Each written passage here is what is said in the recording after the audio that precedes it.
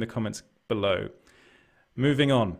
This, again, is relatively kind of related to Spider-Man. I would say there's lots of Spider-Man news today. It seems to be Spider-Man Day today. It's been rumoured that Sony Pictures and Marvel are discussing a Deadpool and Venom crossover. So this is exciting because I'm going to say this, full disclosure, I'm a big fan of Venom. I'm also a big fan of Deadpool, but I'm especially a big fan of Venom. And I know I watched the film, and I know it's not a great movie, but I had so much fun with it, and I know a lot of people that felt the same way. It's one of those films that's like, it's just so stupid, it's kind of good. And I watched it in the cinema and had a fantastic time. I will say I haven't watched it again since. I should probably give it a second viewing, because if I give it a second viewing, then my love of Venom might fade. But according to rumors out there, and these do come from We Got This Covered, that's another, just bear that in mind. But according to them, Venom and Deadpool could be in a crossover movie.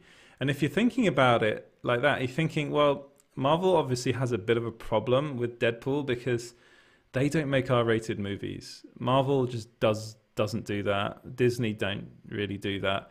And it's actually a problem because this Deadpool franchise that they now own after Disney having acquired Fox is actually incredibly lucrative and really, really popular.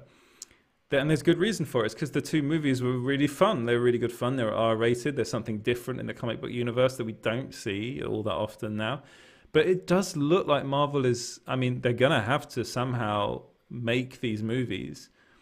One of the ideas that's being thrown about out there is that Sony Pictures actually makes the R-rated movies for them. Or the other idea is that Disney makes kind of a sub-brand, let's call it. And that is a bit like Touchstone Pictures, where that was kind of the studio that made the more grown-up movies, the R-rated Disney movies, if there is such a thing. But the idea of Marvel and Sony working together on a Deadpool and Venom crossover movie, first off, the characters I think they'd really work in a movie together. I think it's a really good idea to just imagine having Ryan Reynolds and Tom Hardy in one movie is really fun idea to me, playing those characters that they are kind of. I genuinely think Ryan Reynolds is born to play Deadpool. I think I have my issues with Ryan Reynolds in certain movies. I do think he tends to do the same. He does the same thing in a lot of his films. The thing is, I do like his shtick. I think he's good fun in everything he's in. I'm really excited to see Free Guy, but there comes a point where it's a bit much, I think, with him. But he's perfect for Deadpool. We all know now that he's born to play that role, that without him, those Deadpool movies would not be anywhere near as good as they are. And there's no one else in Hollywood who could play that role better than he can. And he does. So there. Tom Hardy, on the other hand, he's slightly different because I think he's fantastic as Eddie Brock. I really do like him in that role. But there are so many other roles in the Marvel Cinematic Universe that he could play.